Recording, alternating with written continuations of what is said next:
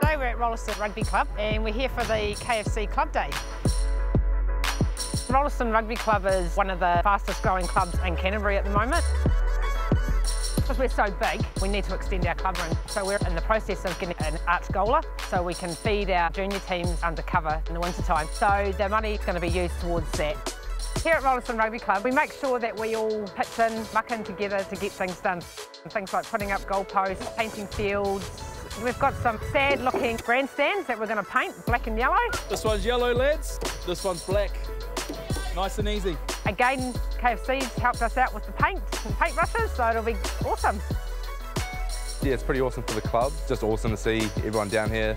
It takes a lot to run a club and you need a lot of funding, you need a lot of gear. I mean, there's a lot of teams down here training Tuesday and Thursday nights, so the more gear, the better. So every team has what they need to train. Hold! Hold up!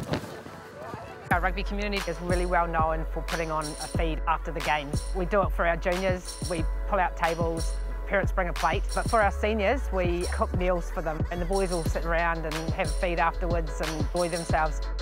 Yeah, it is a big part of Ellesmere Club Rugby. Just a chance to socialise, get to meet the opposition, have a chat to them, wind down after a hard game. It's just about getting round and talking to all the other players and just growing the game, I guess. For us, this is a big deal.